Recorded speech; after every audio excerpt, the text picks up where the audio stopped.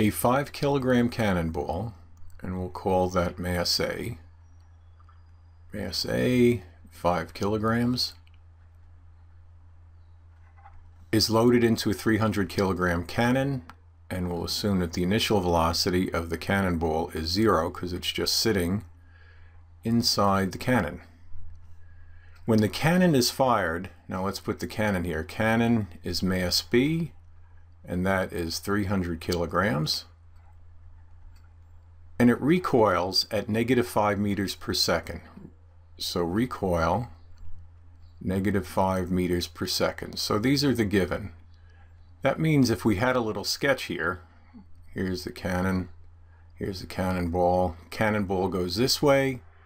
The cannon goes in the opposite direction, which is why we have a negative velocity there. What is the cannonball's velocity after the explosion?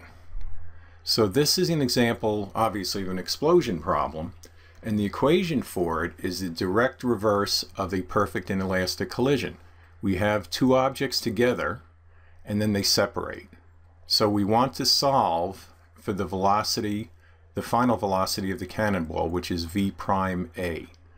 So we rearrange the equation to isolate v prime a, and hopefully you can actually do that in your head and just write it down.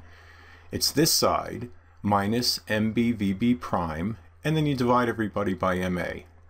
So the first thing we notice is the initial velocity is 0. So this whole term cancels out. We have 0. Then you have minus a 300-kilogram cannon. It has a negative velocity divided by the mass of the cannonball, and then we have the final velocity of the cannonball is 300 meters per second positive, which is the opposite direction of the cannon's recoil, which is a very good thing. That's the whole point, to shoot the cannonball away from your own ship.